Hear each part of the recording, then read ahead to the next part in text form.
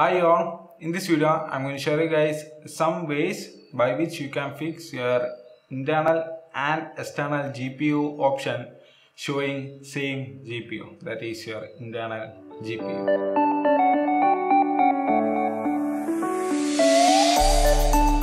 So the first solution is that if you got PC, make sure that your monitor cable is connected to the GPU rather than to the motherboard. And the second option is that choose external GPU option and open the application and test it out, because sometimes even after choosing external GPU option which is showing the internal GPU name, the application will run on the external GPU, so it will fix the issue. And the third solution is that to enable high performance mode in power plan option. So for that, adopt your power plan option in control panel, then choose the advanced option, and from the switchable graphics option change that to high performance mode.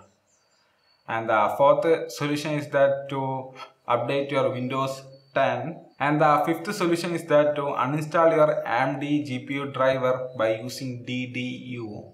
Guide is available on the AMD website. Link for that will be in the description. So uninstall your GPU and reinstall your GPU. Just reinstall the latest version of this AMD GPU software and restart, and it might fix the issue.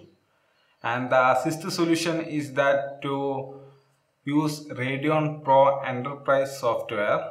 It is going to give you guys the old software interface which got the switchable graphics option.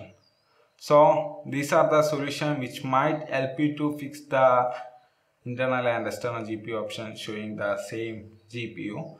I hope you guys find the solution from these solutions, and if you got another solution, just comment down below so others can make use of it. So that's all about this video guys. Thanks for watching. Talk to you next one.